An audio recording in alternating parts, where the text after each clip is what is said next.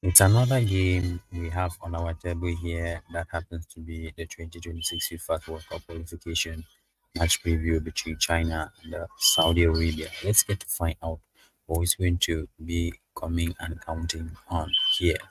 China will be bidding to bounce back from their 7-0 defeat to Japan last time out when they continue their World Cup 2026 qualification campaign against Saudi Arabia this Tuesday, 10th of September. Branko Ivankovic's side are bottom of Group C in the third round, while Saudi Arabia opened their section with a 1-1 draw against Indonesia. So both teams were looking for their first victories in the third round. We were expecting something more optimistic.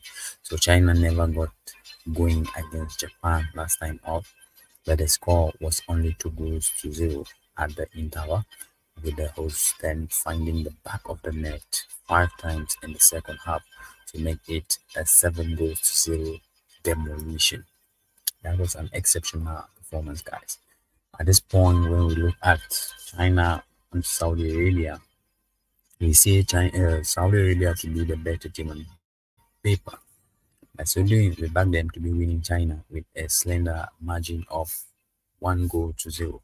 That's under 2.5 goals prediction, guys. This is a tough match to call, as they should be a strong response from China after what happened last time out. So Saudi Arabia were also disappointing in their last match, but we are expecting Mancini's men's side to navigate their way to an important 3 points this Tuesday.